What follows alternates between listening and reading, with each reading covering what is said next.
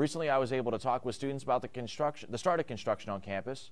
With changes coming to RMU, students seem to be excited with construction projects. Robert Morris University already started the Student Recreation and Fitness Center project. It's a $7 million project taking over the Old North Athletic Complex. They're already moving steel in building the foundation.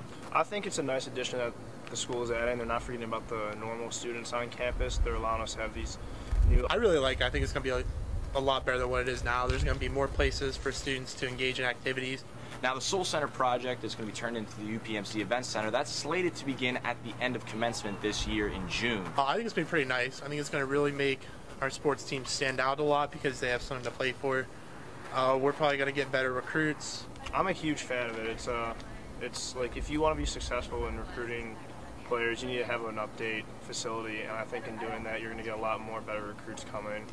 And as a student here, as a fan going there, it'll be nice being able to see this get built.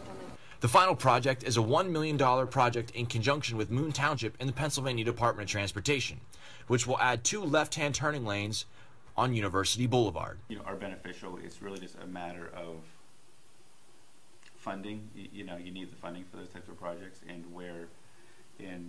taking a look at the corridor to see where exactly the improvements are most needed. It could really cut down the amount of traffic. And it would significantly make it a lot easier to get to campus and the shopping centers.